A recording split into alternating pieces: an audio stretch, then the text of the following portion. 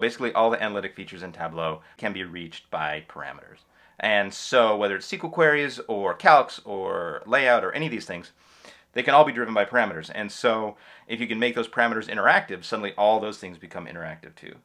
And so once we kind of looked at that and decided, like, hey, this is really an interesting thing, we kind of ran with it, and it turned out that, yeah, it actually did sort of deliver on that promise. So that was pretty fun. That was a big point of inspiration too. Hi, my name's Denny Bromley. I've been at Tableau for about 6 years now. I'm a dev on the Interactive Analytics group, and I've been there pretty much since the beginning because I think it's an awesome place to be, and we do lots of really cool stuff. Fun fact about myself is I used to write hip-hop for Sports Illustrated for Kids, so that was kind of fun. Clearly straightforward career trajectory into being a software developer. Because parameters underlie like everything in Tableau, right? So you can have you know, they can be included into SQL queries, they can be included into your viz, they can be included into calcs, all of these things. So by making them interactive, you're actually able to make all of those things interactive as well. And so once we kind of cracked that nut and started to see the power behind it, we really got excited about what we could do. And then that kind of snowballed. These two pieces are just super close to each other in the code. And really you can see the output of one, like these marks that get selected, and see the input to the action, which takes marks. And then you're like, wow, I could just glue those two together, and like 50 lines of code later, you got this feature. One of the things that I thought was really cool about parameter actions was that it gave rise to set actions. And set actions actually shipped first because we decided it was actually more powerful, because you can do multiple marks and it's a little bit more expressive.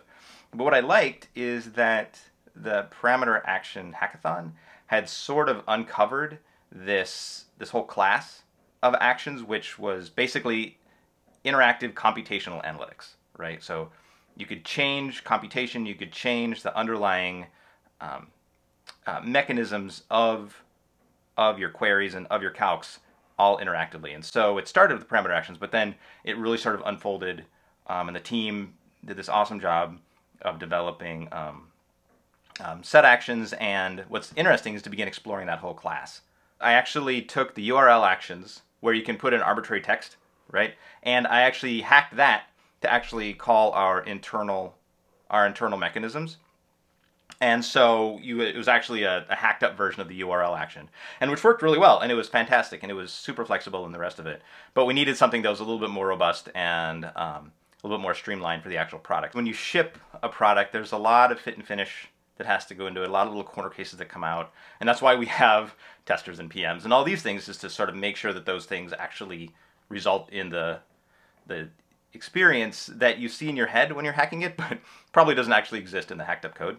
And so at the end of the day, we found a lot of those corner cases, and we did a lot of interesting things. And one of the actual really exciting corner cases that came out, which wasn't in the original hackathon, was the aggregation, which allowed you to pick multiple marks and aggregate them in some manner, and then assign that value into a parameter. And the reason why that's cool is because you can do all kinds of things. You can do summary statistics, you can do analytics, you can do all of these really cool things, again, without writing any code. You just get to use a dropdown. And that was a super powerful feature that rolled out from the team looking at these things, that wasn't the original hackathon, but really turned out to be one of the bright spots of the feature.